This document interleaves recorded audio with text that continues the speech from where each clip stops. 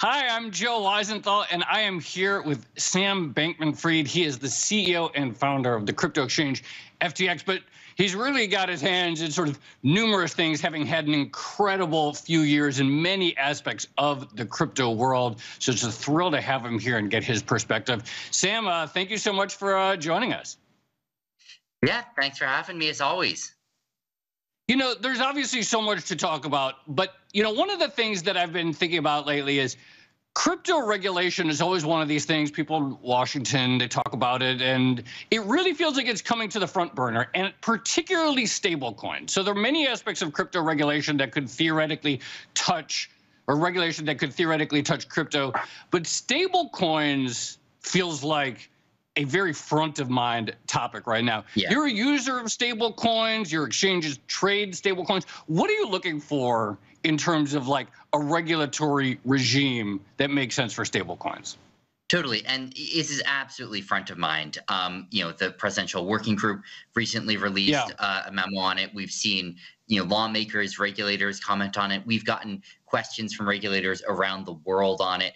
And, the way I see it, there's sort of one sort of like biggest piece of stablecoin regulation, which is missing today, and I think it is going to become really important, which is basically ensuring that it's backed the way that it says it is. And Right. I think you could design a sort of registration and transparency based regime where basically stablecoin issuers have to give daily attestations to exactly what is backing their stablecoin. There have to be, audits every 6 months or whatever, to confirm that it is in fact what they say it is, and some guidelines around what those things can be. And I don't know exactly where you draw the line from like dollars in U.S. bank account to treasuries to like grade A plus U.S. corporate paper. Like there's a spectrum here. I think it's almost less important exactly where you draw the line than like drawing it somewhere, being explicit about that. To make sure it doesn't slide too far down into the really risky category. Maybe you have haircutting on, grade A plus corporate paper, 10% haircut or whatever. So you need to be Right. over collateralized there. And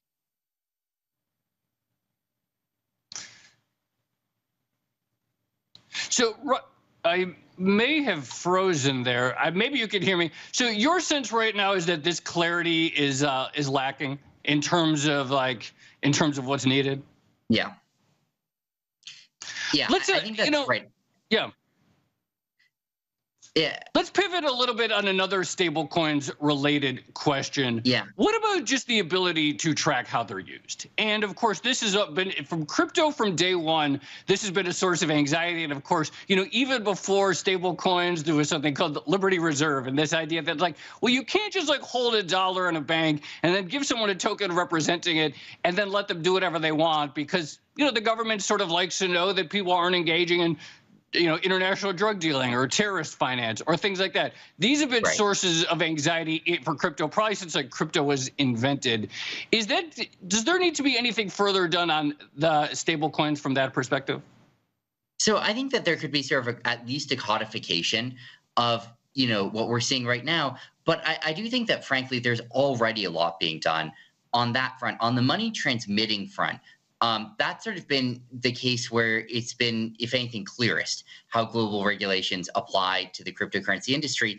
What we have to say, first of all, you need to be, fully KYC'd in order to create or redeem a stablecoin. And so the ultimate, issuance and redemption of these are. And then the issuers generally have the ability to blacklist addresses on the blockchain that are known to be associated with financial crime. And this has happened from time to time.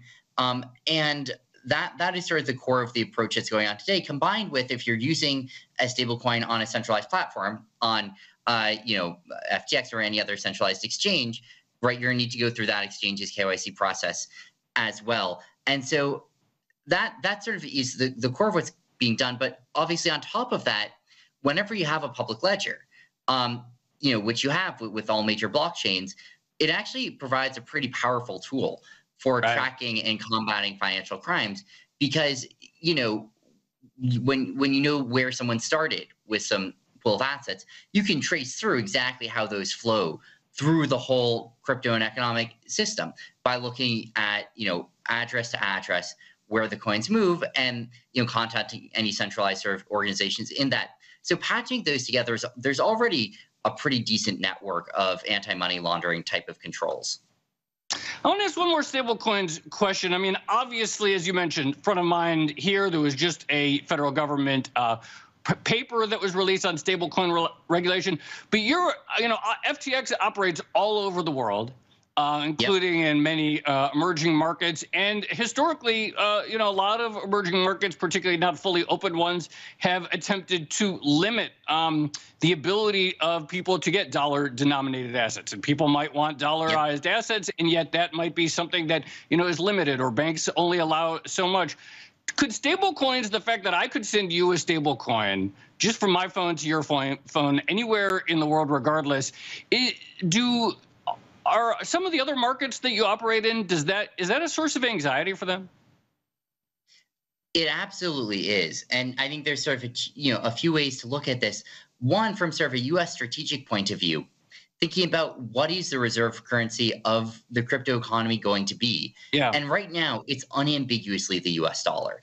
And interestingly, it's the U.S. dollar whether or not you're looking at American crypto economy. If you look at European crypto transactions, Asian crypto transactions, Latin American, African, no matter where you look, there's the local on-ramps where people figure out how to get from their local currency into crypto. But once they're in crypto, they're going back and forth between Bitcoin and US dollar stable coins. So right now, 95% of transactions are happening against, a US dollar or US dollar pegged asset.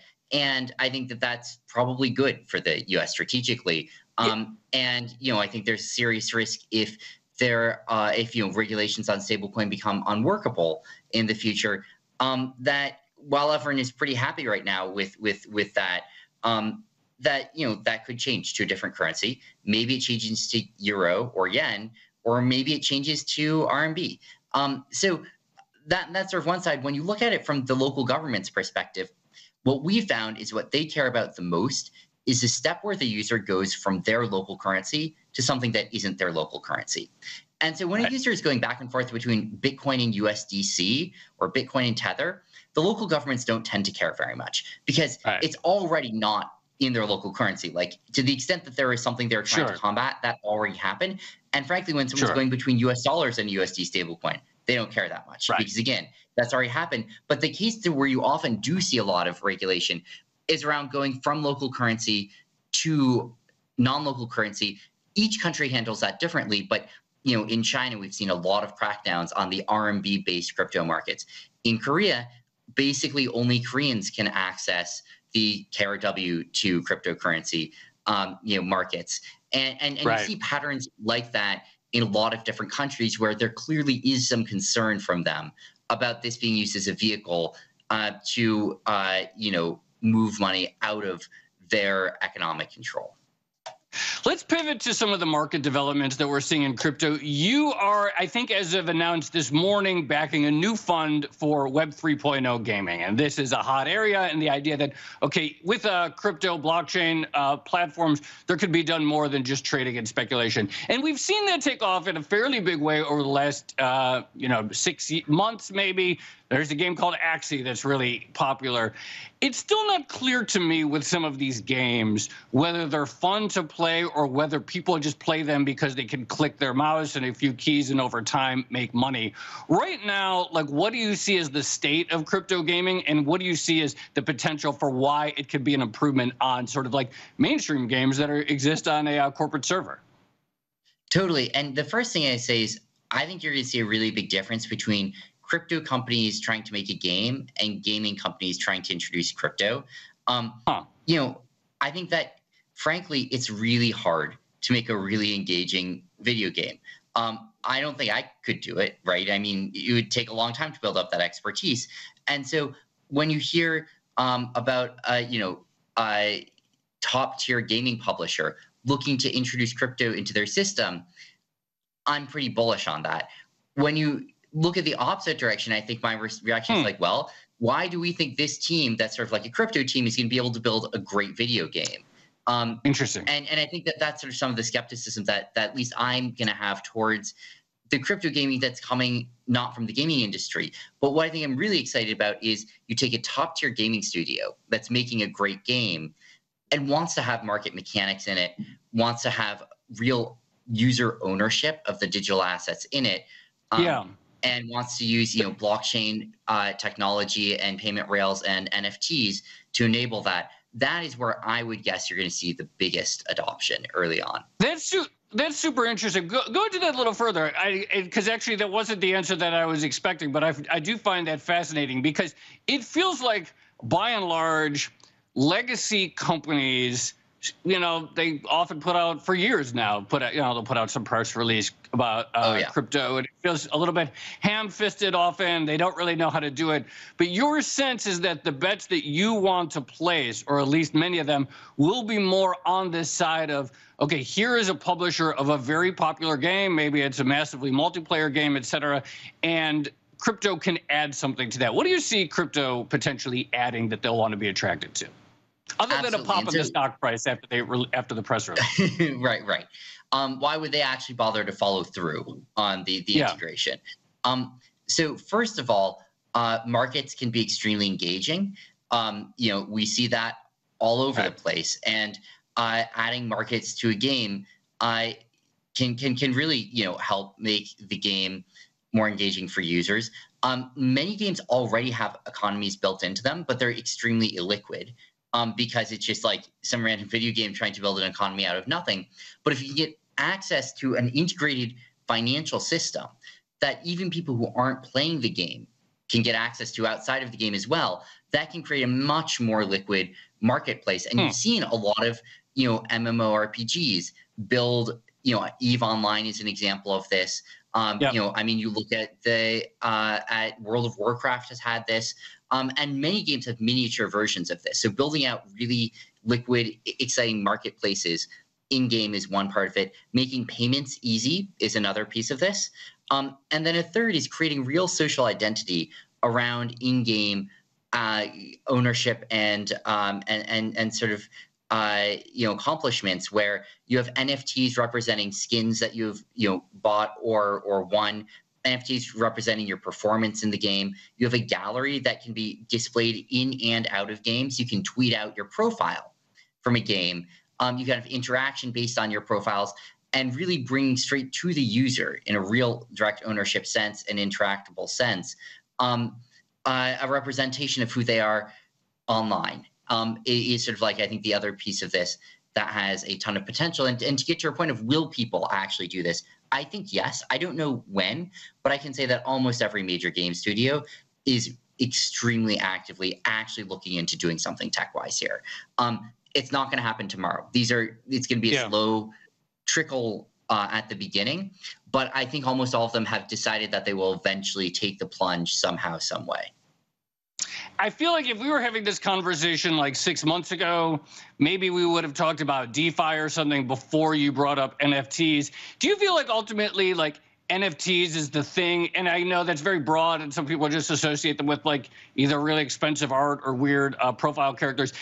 Defined broadly, is the thing that sort of brings crypto to something resembling like a mass adoption that goes beyond just pure trading? I would have given very low probability to that a year ago. Now I would give decent probability to that. I don't want to confidently say that will happen, because I think it could be payment rails instead. I think that there's a few things it could be, but I would now put NFTs in that top category probability-wise, along with a couple other things in terms of what brings a non-crypto native audience to crypto for something other than financial investing. Where, whether it's integrating with video games, whether it's ticketing for venues or events or teams, I think that we're seeing really active movements on those fronts, and I think it makes a ton of sense as a product, and it's sort of a pretty clean innovation layer to add on top of the existing structures. Let's talk about your growth plans, and I'm particularly interested in the U.S. market right now because there is a lot happening, and people in crypto like to complain about U.S. regulations, but when I look at the market overall, I just see more and more happening, and now there's a Bitcoin futures ETF, which maybe a few years ago might have seemed unimaginable. FTX US, one of your subdivisions. What do you see as the opportunity in the U.S. Market for that asset? Yeah, massive. And the United States generally has the deepest, the most liquid, and the highest volume markets in the world. This is true in almost every asset class. It's also true in almost every asset class that more than half the volume trades through derivatives and futures. This is not a crypto-specific phenomenon. This is, name your favorite sector. Most of the volume's going up in futures. But in the United States right now, crypto is an exception to that.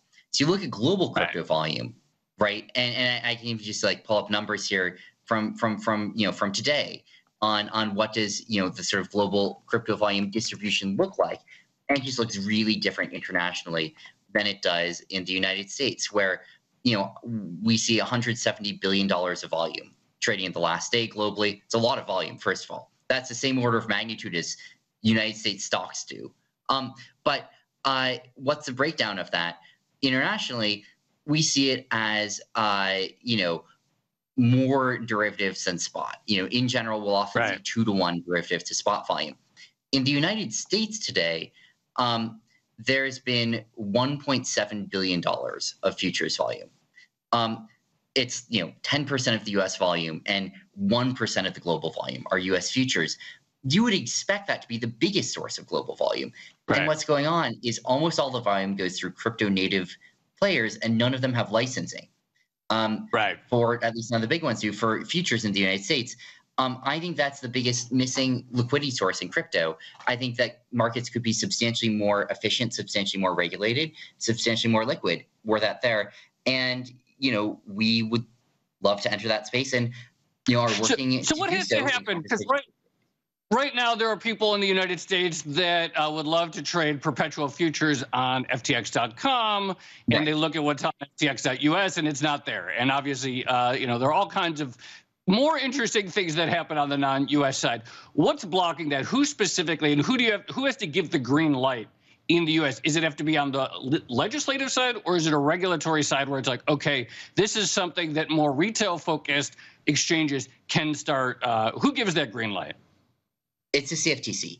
And this is actually within the scope of traditional CFTC licenses.